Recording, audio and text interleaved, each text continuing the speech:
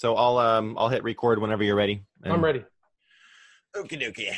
And how much time do you want to do today? Like, what's your schedule like? I think I have to be somewhere at 5:30, so I can't really go too long. If you want to break it up in two parts, that's fine too. I don't know how much material we've got. We can always do a part 2 as well if Perfect. You can't ever exhaust Chesterton, so. Right. Well, That'd be good because then I could actually follow up on my reading. But let me just do a kind of a semi-formal intro. That's right. It's so good. Okay. All right. Go ahead. 3, 2, 1. Hi, this is William Ramsey. Welcome to William Ramsey Investigates. On tonight's show, I have a very special guest, a returning guest. His name is Michael Basham. He is the proprietor and head host of the show SpiritWars that I found out and know about through the Fringe Radio Network. His show is the most listened to show on that network. So it's really a delight to have him on my show. And the subject we're going to talk about tonight is G.K. Chesterton, somebody who came to my attention through my researches of Aleister Crowley, not somebody I knew very much in detail, but Mike Basham knows a lot about G.K. Chesterton, and he did a show that I listened to with great interest about The Everlasting Man, which is a book that he really enjoyed. So I tried to do some reading on Chesterton myself, read his book Orthodoxy, which I found profoundly interesting, but we're just going to kind of talk about some stuff. But Mike, are you there? Hello, William Ramsey. It is a delight to be here today again. Good. I works of Chesterton here on my Amazon Kindle, profoundly created by Mr. Bezos for us to enjoy. So you can get Chesterton wherever you are in lovely Hawaii, and get some pretty deep thinking associated with Christianity. And I think actually some of his topics I found of interest when I was reading Orthodoxy was how timely he was, because he was addressing the liberalism of his day, evolutionism, materialism, these big kind of loaded terms, but really trying to address them from a Christian perspective. So I really appreciated that in Orthodoxy. But maybe for the people who don't know your name, maybe talk a little bit about your background and how you became interested in Chesterton. We could start from there. Oh, yes. Well, I found Chesterton in a Jesuit university in Tokyo, which I was obsessed with Japanese culture, and coming from a kind of a Christian, my grandfather, Don Basham, helping to sort of organize the charismatic Holy Spirit deliverance ministry stuff with Derek Prince. I was never exposed to Catholicism in any way, shape, or form. And when I found Chesterton, along with my grandfather's book in the dormitory where I was in Tokyo, being, separated from all my friends, family, I'm a big family guy, a seeker of the Spirit, and one that wants to find the truth, really walk with the Lord. But I found something in Everlasting Man one day in Peter Millward's office, who had a letter from C.S. Lewis and had attended Tolkien's lectures, and on his desk, the Chesterton Award for 2003. I was so amazed by this meeting. I was like, wow, maybe I can just join him and study in the Renaissance Institute in Tokyo. And he was from England, really sweet, humble, kind of funny guy, a little bit like Chesterton humor-wise.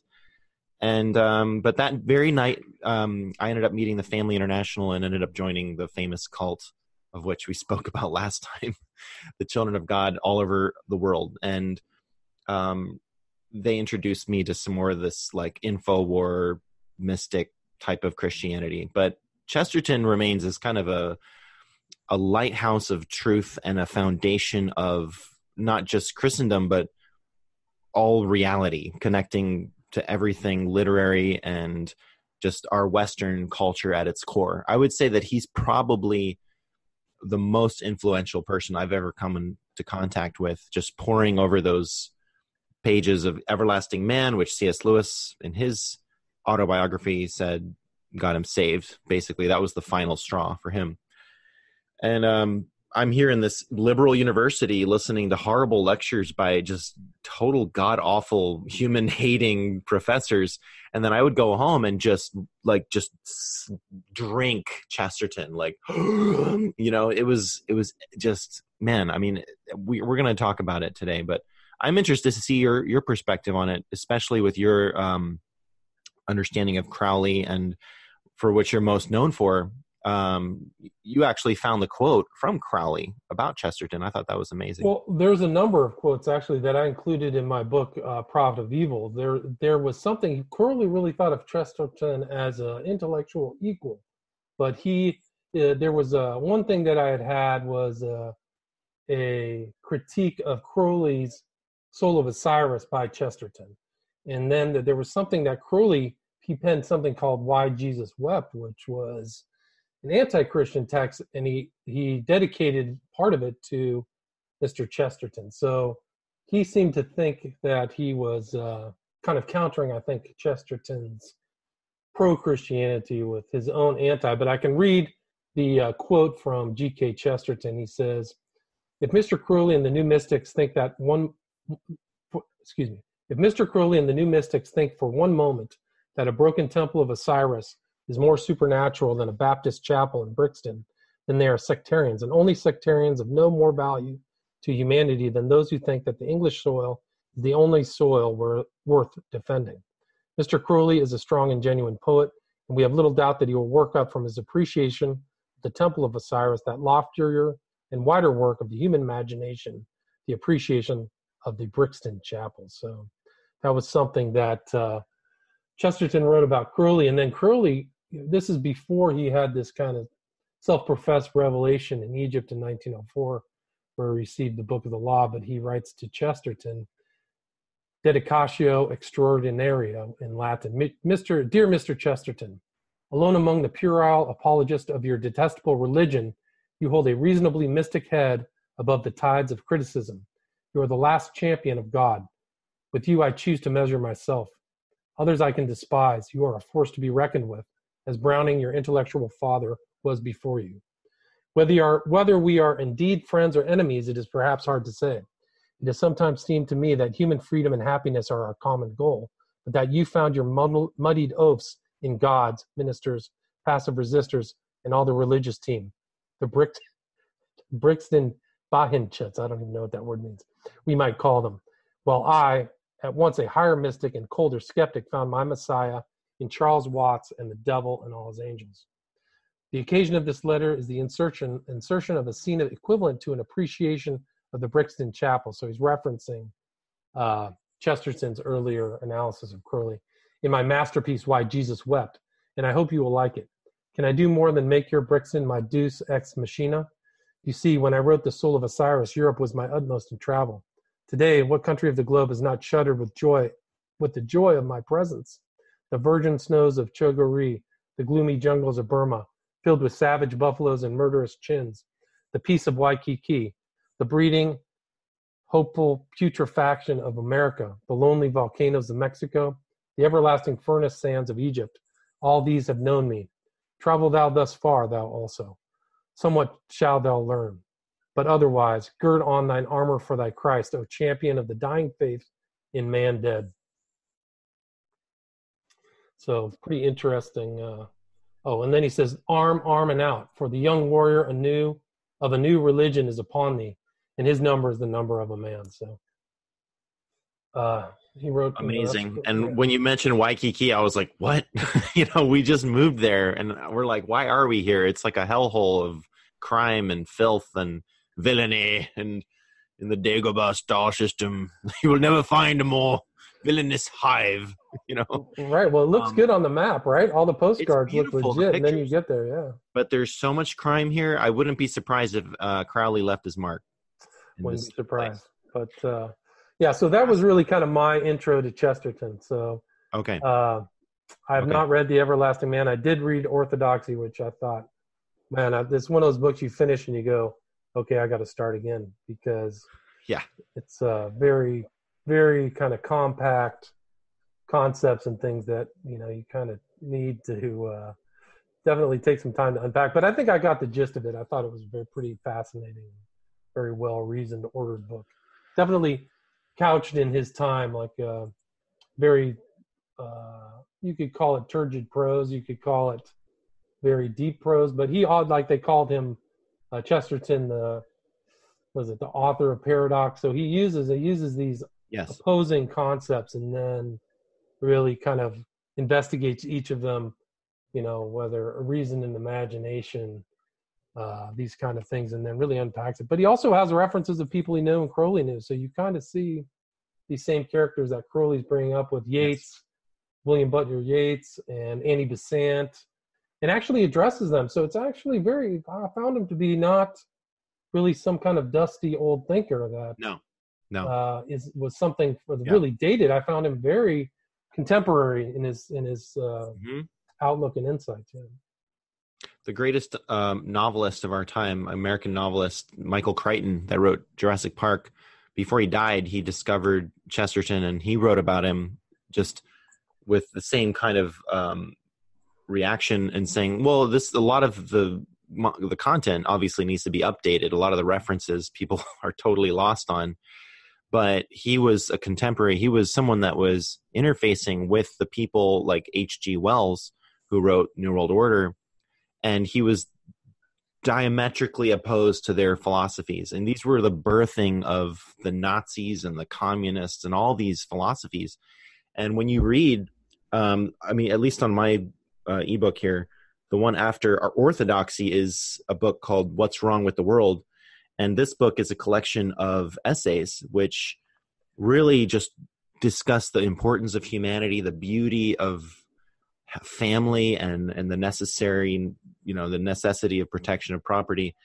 And then he just, against that, the backdrop of all the just total craziness of what then were the libtards, the kind of the people, the AOCs and the Clintons and these people that are just such slick liars today.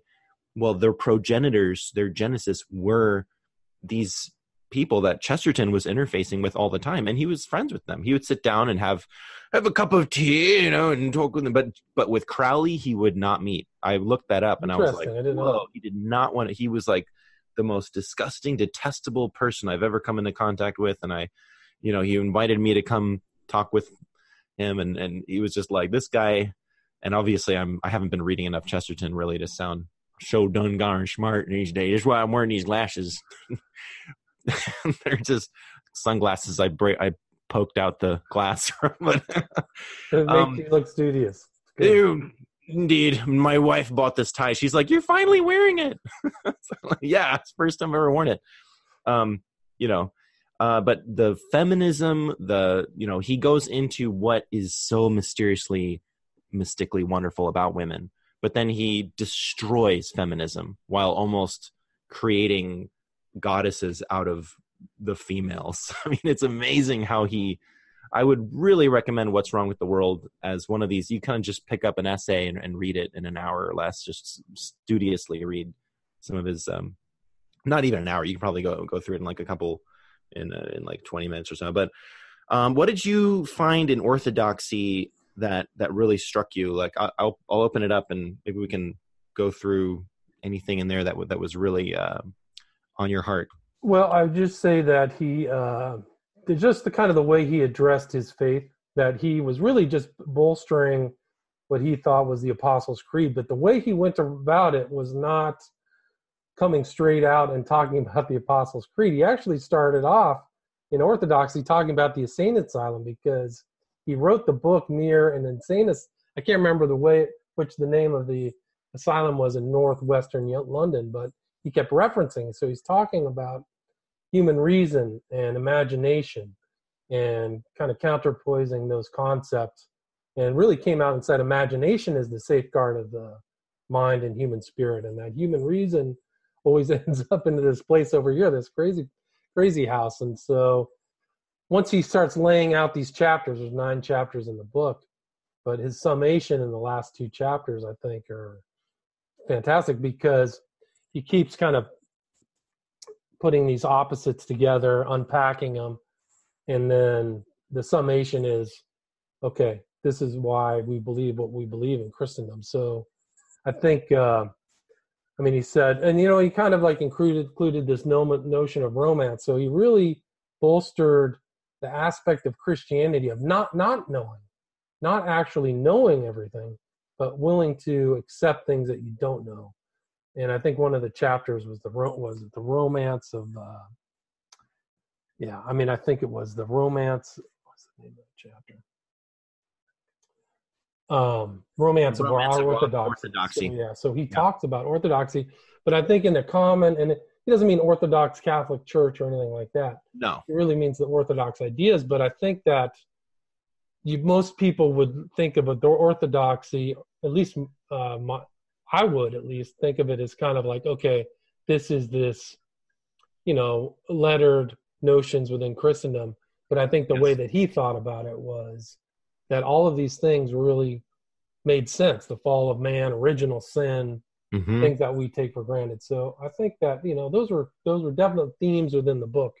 But I like the way, when I kind of was able to digest it, I like the way that he came at it, because he came at it not really oblique, but he took his time talking about concerns that people have about. He actually talked a lot about evolutionary. So this kind of man-based reason, really, he spent time on before he used all of those critiques from the earlier chapters in his summation in the last two chapters. So those are just some of the takeaways that I tell you. And you can see the kind of way that Chesterton thinks too, is that he's not afraid of paradox, and he's not afraid of really kind of like looking at the really giving axioms greater meaning by looking at their opposite, logical syllogism, if you will. So like how he will take a word and then flip it and then unpack it. So you see him doing that over and over again. And that's really kind of like was an element of his style that was unique. But yeah. Very eloquently spoken, Mr. Ramsey and Professor Ramsey. I would say it's so good. It's so exciting for me to see you get into Chesterton, and just your mind and your curiosity and balance and take on this is like, yes, William Ramsey versus Chesterton. Yeah. And it's hard to really talk about him on the radio or on YouTube, because what usually ends up happening is people read it and it's hard to follow. I mean, this is a quote from Orthodoxy that I pulled up here, just that one of the most interesting points that he always brings out in every book, practically in every writing, is that ordinary things are more valuable than extraordinary things. Nay, they are more extraordinary. And the idea that just normal everyday things in life have almost like an elfland mystical quality to them. The man in one of his novels breaking into a house, going in through the roof and coming in and looking through the stuff on the desk, and then the door opens and a woman appears there, and you find out it's his house, that's his wife, and he's just having fun breaking into his own house to make it more amazing. And he wrote a lot of detective fiction, which I don't think BBC did a super good job with Father Brown, but the whole idea of a priest is the best detective because he knows original sin. He's so acquainted with the fallen nature of humanity, so he's excellent at just figuring out who done it, kind of things. But with the ethics of Elfland, I thought was a really, really great chapter in Orthodoxy. The way that he does sort of take his time to get to the point, in the last few paragraphs and then the last few sentences are like these like lightning bolts and like fireworks going off. I mean, we just don't have people that write that way anymore. No, I don't think so. It's not. But it's not. What do you call it? Fashionable to write like. And people, I've heard criticism about him, and I've kind of moved away from C.S. Lewis back into Chesterton, and I'm like, man, you got to read Chesterton. And I met a Catholic that was like, I don't really like Chesterton because at least C.S. Lewis gives you the ability to debate with him, but Chesterton is just like, nope, this is it. This is the truth. And I thought that was interesting. Like, it's so difficult to fight Chesterton that I think what modern intelligentsia has done is they've just kind of buried him and hope that people won't find him. And then the Catholics kind of just read him and worship him, but you don't really know what's going on half the time. So I want to read a quote from the Ethics of Elfland, that chapter. It was, I think, chapter 4, but it says, and the strongest emotion was that life was as precious as it was puzzling. It was an ecstasy because it was an adventure. It was an adventure because it was an opportunity. The goodness of the fairy tale was not affected by the fact that there might be more dragons and princesses. It was good to be in a fairy tale. So in some ways, that's the way he's looking at it. And then in that chapter, he also references Crowley's antagonist and contemporary W.B. Yeats, like we talked about in the pre-show. But he says, here's his quote of Yeats: "Ride on the crest of the disheveled tide and dance upon the mountains like a flame. It is a dreadful thing to say that Mr. W.B. Yeats does not understand fairyland, but I do say it." That's interesting that it's just part of his he was very, obviously in his writing, he was very well acquainted with what was going on in the world at that time, referencing people, artists. And I would call him a kind of what I called Crowley, which is a literateur, which is a word that probably isn't bandied about much, but it really encompasses nonfiction, fiction, articles, everything. Indeed. Yeah. He almost is one of these tries to do everything type of guys. He even made a Western movie once with his friends.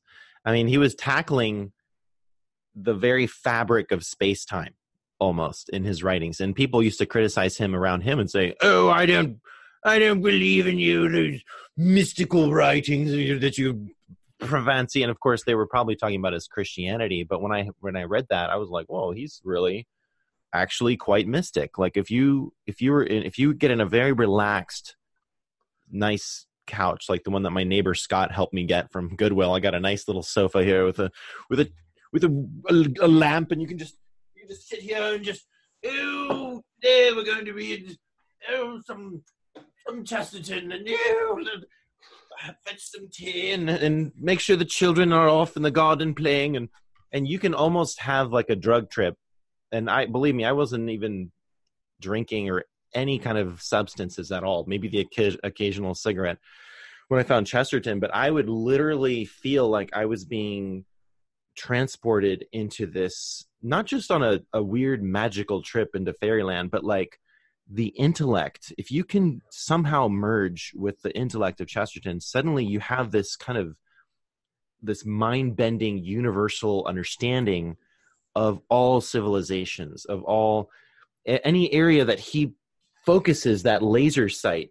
In Chesterton, in Everlasting Man, there's one chapter where he's just discussing the fact that rather than what the evolutionists are saying, that civilization is always growing and evolving better and better, he's like, no, let's look at these great mighty facts, these two towers of civilization, Egypt and Babylon. And then he just paints this picture of all their gods and their philosophies and what they attain to, and then their decline and their collapse. And in many ways, they were more advanced and more civilized than civilization today. So he uses that kind of imagery in your mind, and then he paints this, look, there's nobody that can say that we didn't have civilization long before that. These civilizations gave you the picture in Egypt and Babylon that humanity was already old, that there has already been so much that's happened before. Whereas everybody likes to start off with saying, well, we have the Fertile Crescent, and then we had the caveman came out, and it's like, no, all we have is just cave drawings from a few.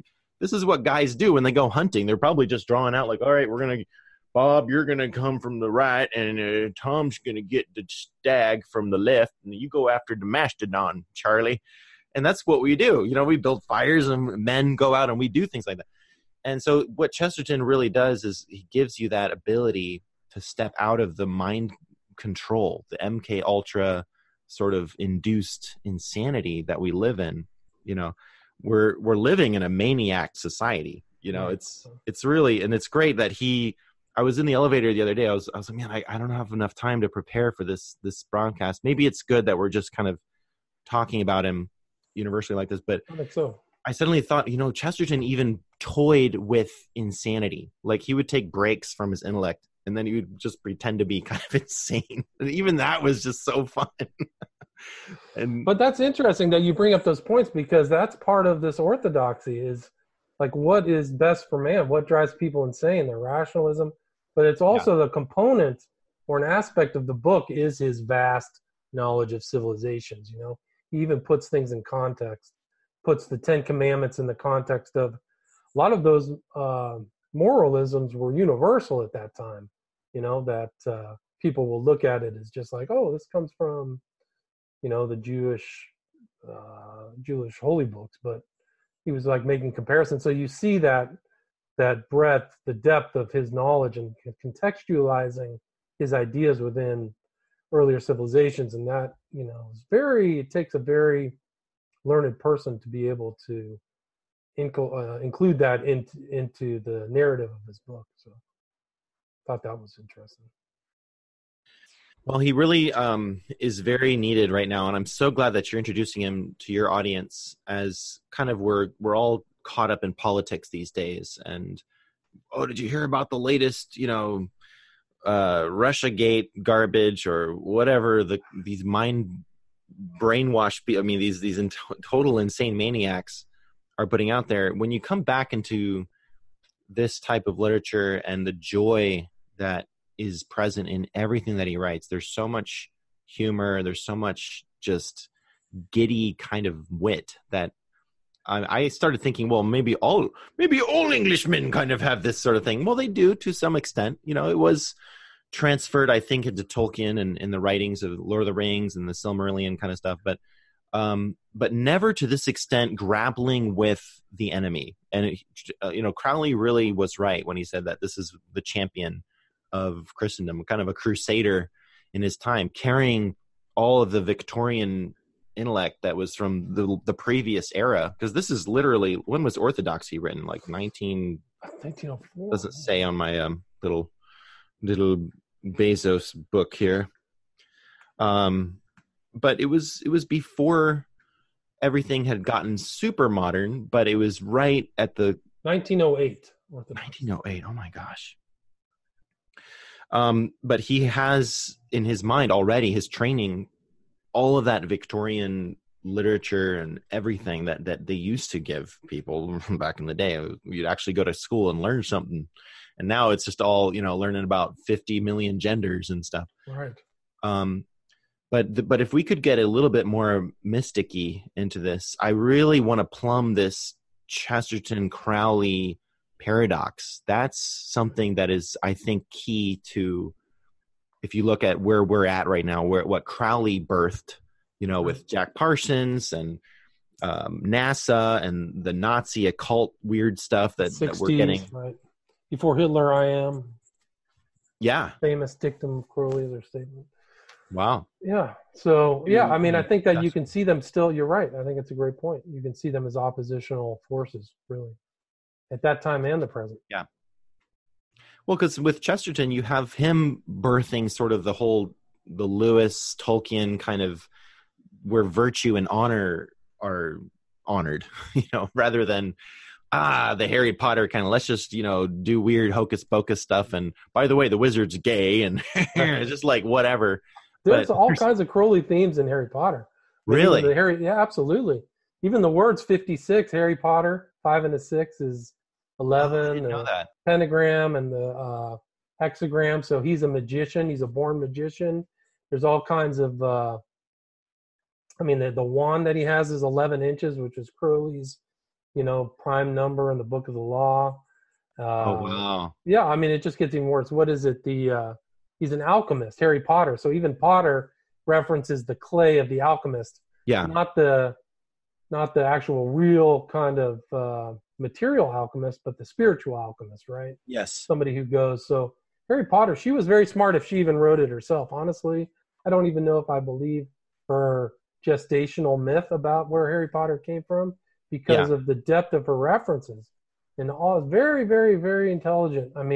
All of the occult stuff, the wisdom of the owls, all that stuff is there. It's just incredible. And even like they go through the 93 and a quarter window to the next world or go to Hogwarts. And there's Crowley's 93 right there. So they have to say 93, right? Oh, wow. Yeah, so it's like, yeah. And you can draw that line right through Crowley to her. So, and her, apparently she took on, that K wasn't even a given name. She took on the K, the 11th letter of the alphabet, for her pen, her pseudonym. Yeah. It's not her born name. Yeah. So it gets really heavy duty. Like, yeah. Well, we're looking at this culture showdown happening right now. Hold on, let me wipe off my glasses here. Yeah. Culture war. The wars of good and evil and light and dark are becoming so evident. I would say even just 15 years ago, it was so more gray. It was hard to know that, Bush was actually kind of involved in something as horrible as 9/11, or that the Hollywood industry could be so controlled by the Illuminati, and people like Alex Jones were made fun of most of the time. And it was only if you were in some kind of weird counterculture movement that you would even find that stuff to be true, or maybe a country boy or something, that just somehow knows everything. You would have to study to find out all the Illuminati cult stuff. You would either have to be an X1 or take that time to really just look into the original texts, which takes a lot of time. Yep. So, I know we're kind of just broad stroking what Chesterton's writings and, orthodoxy and the foundations that he laid. We can talk a little bit more about it, but just if you look today at how things are really polarizing, now you really see the darkness of the enemy, and just with post birth abortions and the selling of baby parts. Chesterton was the one that first in Everlasting Man. I'll never forget that night when I read him talking about the pagans and then the darkness of the former times, but then that with witchcraft, there's always been a hatred of children and innocence. And I remember reading that being like, really? Yeah. And I was thinking, the witch that boils the children, in the pot, but it really is like that. I had no idea. I was sitting in a Jesuit dorm. God knows what was going on there. There were certain priests that, they were so gay with all their boyfriends going down to the big communal bath house downstairs. And no offense if anyone's got those tendencies, it's not really anything I'm gonna judge, but it was just there was weird stuff going on with priests and students in the Catholic Church. The priesthood is very gay if they're not pedophiles, or there's not a lot of heterosexual priests, to be honest with you, to my knowledge. I met some of I believe this Peter Millward guy was a good guy. I think that they kind of gaslighted a little bit, if that's the right term, to have good people in the front working there, and then you have the bad ones in the back. That's kind of what I found in the cult that I was in too. The Children of God is the same thing. Most people were pretty good, but it was just controlled by people that had this extreme satanic kind of pedophile tendency or whatever. I tell you, at the top of the Catholic Church, there's a lot of occultism, even the Catholic structures and stuff. There's some real dark stuff when you get up to the higher levels.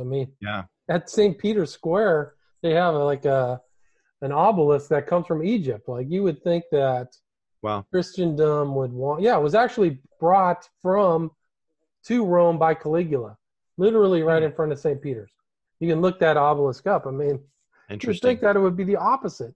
The Old Testament's railing against these towers and occult things around amazing ancient Israelites, and there you have it right in Rome, right in front of your face.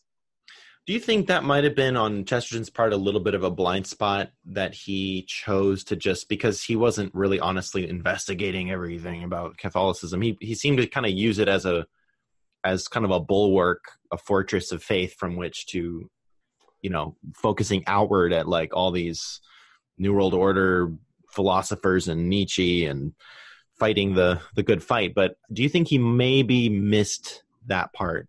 Back then, obviously, it wasn't quite as evil as it is now, too, I think. But. Well, that's a good point. It might have been different. I think that people are attracted to the church, capital C church, and that may have been Chesterton's desire, was to be I want to be part of this, what they state or ostensibly state as their tradition back to Christ or Peter.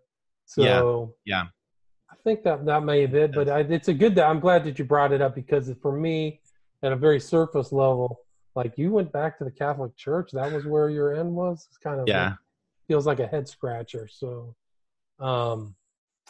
but it doesn't take away from his fundamental writings. For me, I didn't feel like I was reading Catholic as somebody who came up in the Catholic Church, not a very active Catholic by any means, but when I read Orthodoxy, that was not anything in my mind. Like he was repeating Catholic Orthodoxy specific to the Catholic Church, or even to Eastern Orthodoxy or anything. I didn't feel like he was stating that. The Apostles' Creed, to me, is fairly benign. Maybe I should read it again. Although I did read, there was another creed that he was talking about, which was a lot weirder, which was the Nicosian Creed, the one that comes out of the Egyptian Church. Okay. Remember that? So he talked about the Trinity, Trinitarians. Okay. But, yeah, I mean, you also kind of have to parse through and get kind of a finer grain understanding of what his real Catholicism was and how he came at it. There's a lot of different types of Catholicism too. So anyway, but I probably have the same reservations and misgivings that you have about that. And I'm sure, if he was here today, I can speak for him. I called him on the phone earlier before the interview, and I honestly, I've had dreams with Chesterton speaking to me while I was engaged with some kind of spiritual warfare against some demon like Pan or something, some, demon of the mind, trying to find. And I recall this so vividly that Chesterton was talking to me, and I didn't even know what his voice sounded like. His voice was actually a little bit high, so I knew. Is that true? Listen, there's one recording of him. Oh, interesting. He has not quite like Mickey Mouse, but I forget what he sounded like. But he had a higher. I was kind of surprised. You'd think of him as like this deep, sonorous new speaker. Have you ever heard a recording of Aleister Crowley? Yes. Yeah, he was the same way. He had a kind of a high, reedy voice. Oh, to him to Pan. That's the way he sounded. Really? He didn't sound scary at all. Like, that's why people would probably walk by him. They just thought he was a doddering old weirdo. Oh, wow. My him to Pan. The great day of tomorrow. That's the way it sounded. I can play it. I can see if I can find it. Okay. And since we're being silly here, I guess we could talk a little bit about his sense of humor. This is from a 1911, March 11th, 1911 essay called Two Kinds of Paradox. This is a little quote here. There's nothing that needs more fastidious care than our choice of nonsense. Sense is like daylight or daily air and may come from any quarter or in any quantity, but nonsense is an art. Like an art, it is rarely successful, yet entirely simple when it is successful. Like an art, it depends on the smallest word, and a misprint can spoil it. And like an art, when it is not in the service of heaven, it is always, almost always, in the service of hell. So just the ability to make jokes in his mind, obviously he's in the service of heaven and what he was doing, and his jokes are just so like, they would be meme. These were the memes of 108 years ago that he was writing regularly for newspapers. He was engaged against the libtards of his day, the haters of humanity, the progenitors of eugenics. He wrote a book called Eugenics and Other Evils. And his way of combating them was very much like a superhero movie today, where you got Captain America fighting whatever bad guy, and even though it looks like he's about to lose and the world's about to be destroyed, he still makes jokes. He's like, I could do this all day. And that's like the thing that makes Marvel so successful is the humor. The writers are obviously very talented that they hire, and Chesterton was kind of like that. Like, he would fight these falsehoods and these demons all day, and he would make jokes, and he would be a little bit nonsensical. And the more the smarter you are, the more wisdom you have, the funnier your jokes can be. That's what His references are good. It brings to mind this quote from C.S. Lewis, like, the devil hates to be mocked, so like you can make fun of him. All right, here's Crowley the poet. Let's fire it up. See if you can hear this. I don't know if it'll work with my headphones. Well, let's see if it'll work. Come on. There you go. Can you hear that?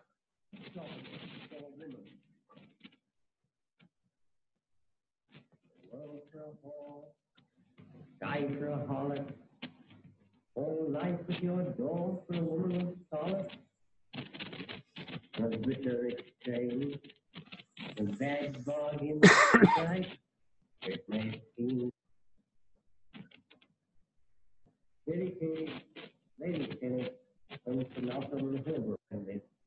That's Crowley, 1920, so he's 45. You there? I'm trying to find a Chesterton sound now. Go Let's get to YouTube. Let's go back to back. Crowley Chesterton. I'm trying to find his. This is like a teensy. This is like a 50-second video. Very, very old. 1931. Okay. In the modern world of letters, That's not him. What? to adopt you into the humble. I have to thank you for this very great honor, and I do so with all my heart. I can only say that I am not much of a crusader, but at least I am not a Mohammedan. And many people will testify to the same.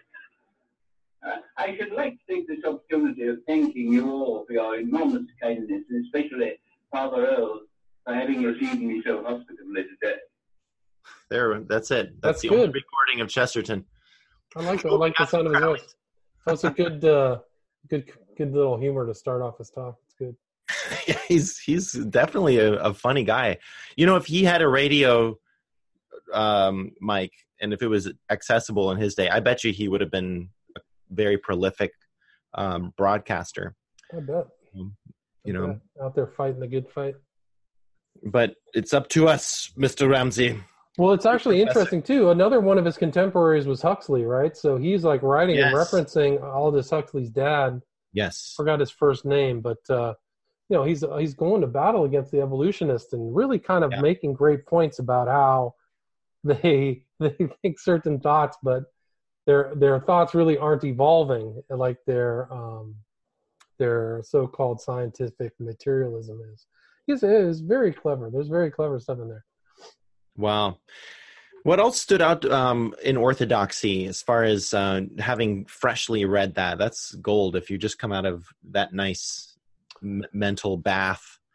It's interesting, too, because he credits Huxley, Herbert Spencer, who's another evolutionist, and Bradlaugh back to orthodox theology. So he was analyzing them, and they're like, hold on, these guys don't even pass the smell test. I think he says here. It was Huxley and Herbert Spencer and Bradlaugh who brought me back to orthodox theology. They sowed in my mind my first wild doubts of doubt.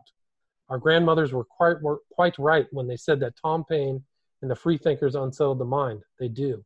They unsettled mine horribly. The rationalists made me question whether reason was of any use whatever. And when I had first finished Herbert Spencer, I had got as far as doubting for the first time whether evolution had occurred at all. So he's reading them and saying that I'm not convinced, right? Yeah. So it's like great. The opposite of what you would think. Like, oh, this is actually making me think it's fair.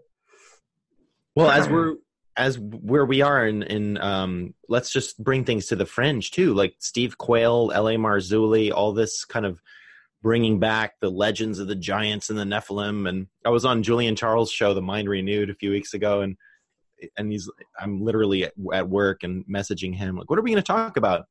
He's like, anything but Nephilim, because there's so many shows that everybody wants to do about the Nephilim and the giants. But if you incorporate Chesterton into that kind of understanding, it's interesting to note that he spoke quite a bit about Elfland, that chapter about the ethics of Elfland, and he, of course, takes a more mystical approach to it and philosophical, kind of like it's like a fairy tale, I can't quote it from memory. I haven't read it in a decade, but it's just that return to legends and lore and mythologies and taking them more seriously than even normal histories. I never saw it coming a decade later that we would get into all this fringe stuff, not necessarily the existence of giants that a lot of these people are uncovering. We have a new show on the network about Bigfoot that's fascinating. A couple guys reading Bigfoot accounts and that kind of thing. So it makes you really treasure the worldview and sort of the maybe not very kosher in the eyes of the world, but like the world is so much weirder than what evolution could ever say. Yeah, no, that's a great point. I think that's definitely another kind of aspect of his writing, at least in the orthodoxy. Yeah, is like it's okay to have he actually, like I said earlier, the imagination triumphs over the materialist rationalist, which you a lot. So isn't that a quote by Einstein, or did Chesterton? Perhaps. I don't remember that one. Imagination. I have it here in my notes. Well. Oh, I think you're right. There is something like that. I think he Okay. said imagination is more important than rationalism. I can't remember. But he also, another thing that was interesting, he also kind of counterposes optimism, pessimism as general positions. He included a lot. It goes back to Marcus Aurelius, Greek thought. So you just see that kind of real classical learning that, you know, he wasn't afraid to put into generally Christian apologetical work. No, not at all. It's amazing that he was tackling literally the philosophies that were going to murder hundreds of millions of people to come in the next decades. You know, his brother died in World War I. He went through that horror of he saw all that trauma, but then he was basically exposing, kind of in a much more gentlemanly way, but basically the InfoWars of his day. It was exposing these evils that were coming, but the way that he did it was with so much optimism. You're right. It was so, you would never feel that sense of despair and hopelessness that you feel when you spent a little bit too much time on YouTube watching one too many documentaries about, and you know, I mean, you have way more guts to face some of this stuff than most of us for long periods of time, but that sense of just like, oh, I've been staring into the abyss a little bit too long again. And the abyss is staring back at me and I'm feeling yucky today. You know, it can get pretty dark, man. It's really dark. 9/11 itself is just dark as it gets. But here's Chesterton on optimism. I had often called myself an optimist to avoid the too evident blasphemy of pessimism. But all the optimism of the age had been false and disheartening for this reason, that it had always been trying to prove that we fit into the world. The Christian optimism is based on the fact that we do not fit in the world. So I found that to be pretty interesting. So different bases for optimism. You know, I think that theme is definitely, definitely plays out in the New Testament for sure. Well, you know, there's news about the UFOs that the NASA or the Navy and the Air Force are starting to put out there, and it's slowly we're moving towards that disclosure, while the New World Order people have decided that humanity needs to be shut down. We're not going to space anymore. Just the robots are. Right. And what an optimistic perspective to look into the cosmos and to bring with us these kind of treasures and to find, you know, God's seed in us, all of us, and to, against that backdrop, see the worshipers and the continuers of the Crowley line, that they're like grasping and grabbling for the chalice of wisdom and power and fame to keep it for themselves, right? And behold, I mean, we have a Trump in office, and of course he's being attacked from all directions. Maybe that will fail. Maybe the American experiment will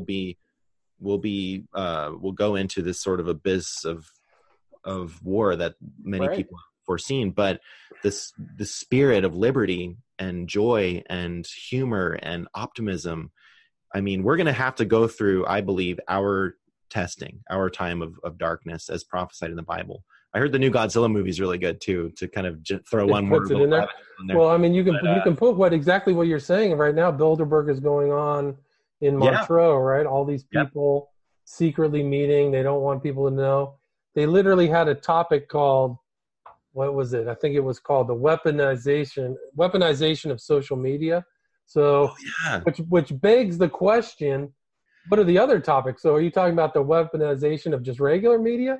Like that's what kind of that title elicited in my mind, is like, what the hell are you guys talking about? But I think it's a perfect example of like a secret, you know, Marvel level group who are trying to steer the helm of the elite against, you know, just the mass of people. The slave shall serve.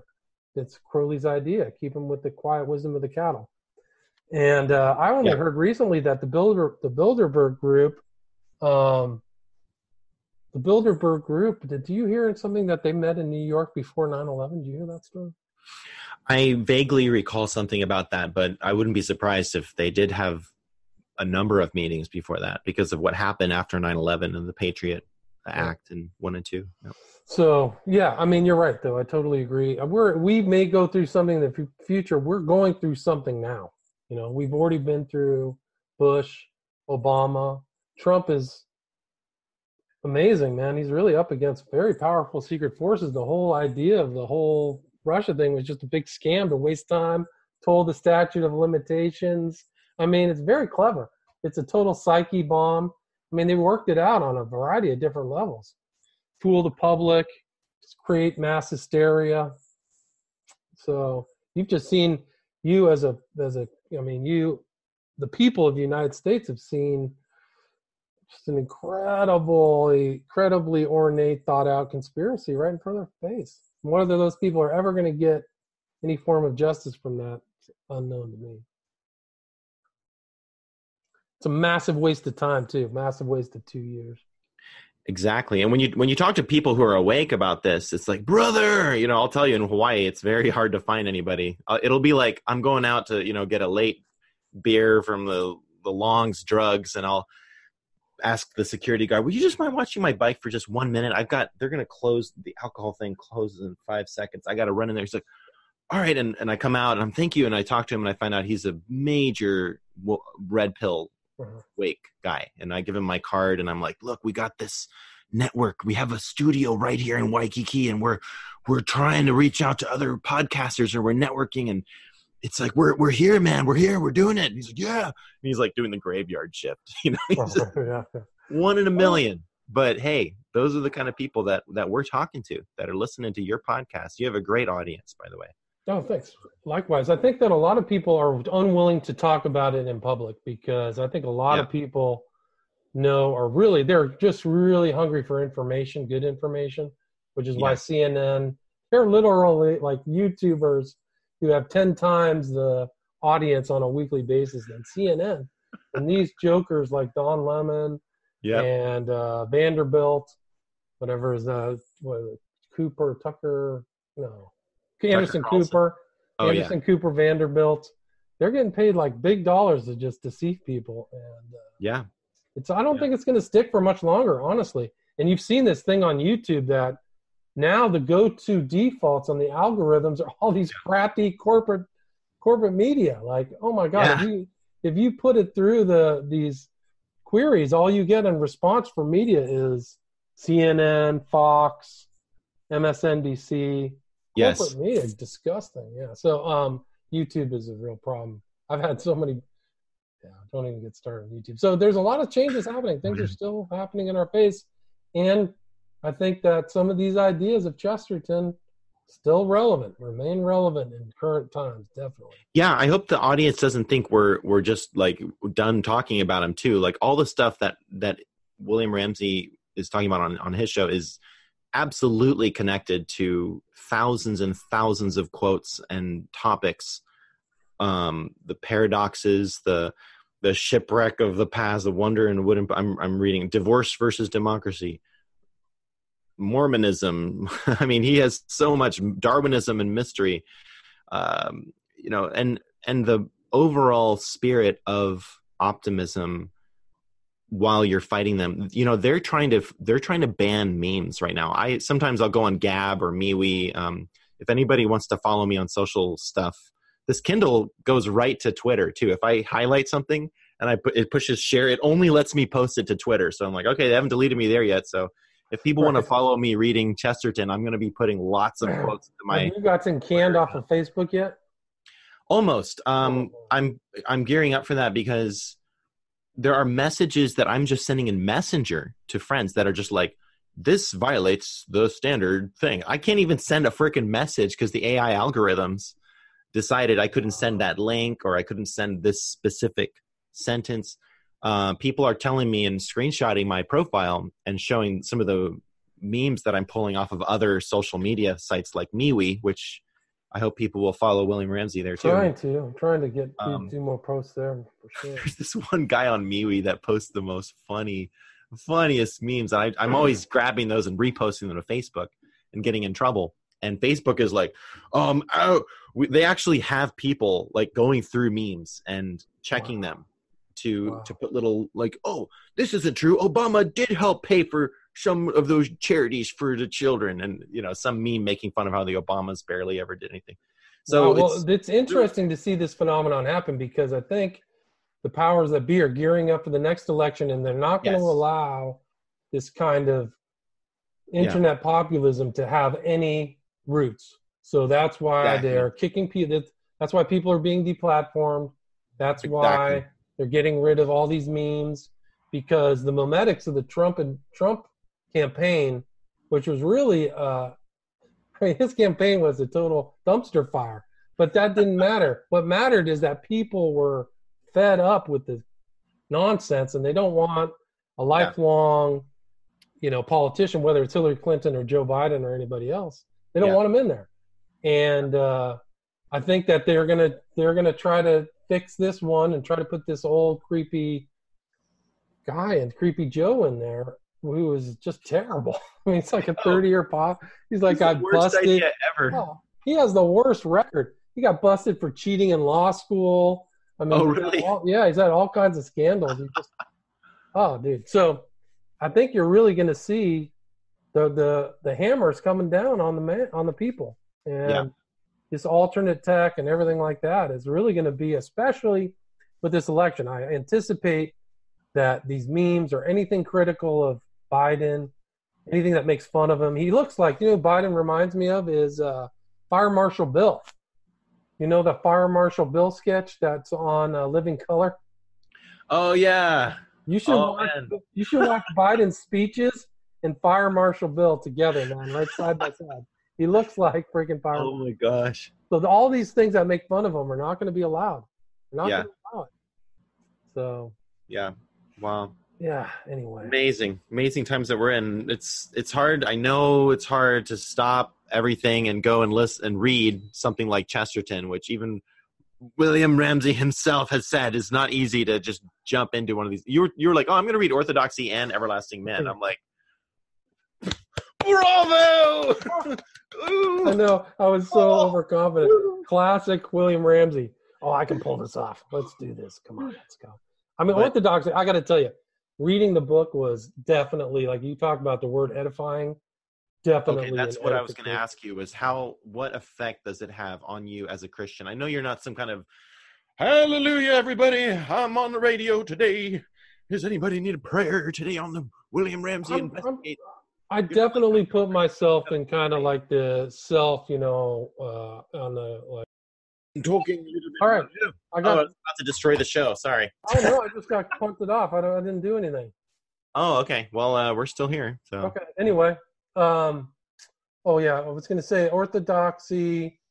Oh, yeah. I was kind of like I'm like a wretched sinner type Christian. But I think that this book itself was like, it's very sobering, edifying experience. I think altogether positive, because I like the way he contextualizes his arguments. And there's definitely, you really have to sit there and think, reread the paragraphs a couple times. And I didn't really know where he was going with his intro. He was talking about madness and the insane asylum. But I think the summation was really gratifying and very faith affirming for sure, but from a much more austere, intellectual, dispassionate type. Well, not dispassionate, but in a more like an apologetics, really, just an apologetics position. So for me, it was definitely worth the read. Yes, I think it's worth, if you have any inkling of a desire to go to seminary, just start with reading him, because those dusty old books about orthodoxy are just they're faith killers, really. They sap out all the passion, all the curiosity, all the vibrancy of meeting the real person of Jesus Christ. And one of my other favorite writers, Oswald Chambers, oftentimes brings that out, that in all of our efforts as Christians, like, we need to introduce the real man of Jesus Christ, not talk about him, not talk about the Bible. But if there's a way to introduce people to him, Chesterton is one of those people that actually, I believe, is imbued with that spirit, the living spirit of God. As he's writing, there's just something very anointed about him. He's not just a charismatic guy that knows how to talk and make jokes and be entertaining. He's really kind of a prophet, actually, when you read him. And some of the, like you said, sometimes you're like, where are you going with all this? Because a lot of the times he's just having fun. He's basically, his books, he's basically ranting half the time.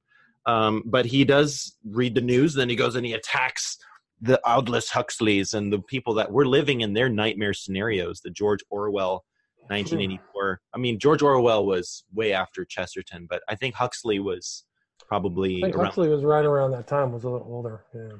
So those concepts of a brave new world, of like living in a machine world, the Matrix, that was being birthed during his time, and he was grappling with that monster. He was Godzilla, like attacking Mothra and all the multi-headed dragon, and he was having a great time. So it's just too, I mean, if you haven't read Chesterton, like, you've really missed out. Like, you really I agree 100%. I feel like I should have probably read this 20 years ago, but no, I was just not exposed to Chesterton.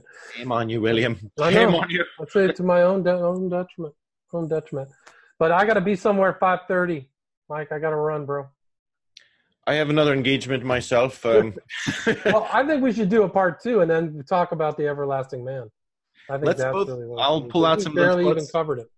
Yeah. That we could just go through just the topic of the structure of each chapter, and then, I mean, that book is the key to an intellectual understanding the gospel against the backdrop of all pagan civilization, and not alienating people. It really brings out the honor of the pagan, and in that kind of picture, it's almost easier to meet Jesus as a pagan rather than some Western, I mean, and we can bring back the Crowley side of that too, that people are just so lost and they've been listening to rock and roll, and not that I don't like rock and roll, but I'm just like, every song has something Crowley in it practically, and we're dealing with people that are in that system. So I'm really looking forward to that, and thank you so much. It's such an honor to get to talk with you. Always, likewise, man. Likewise, light, sure.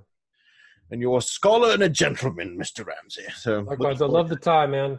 It's alrighty. It's great that you were willing to wear one for the dinner.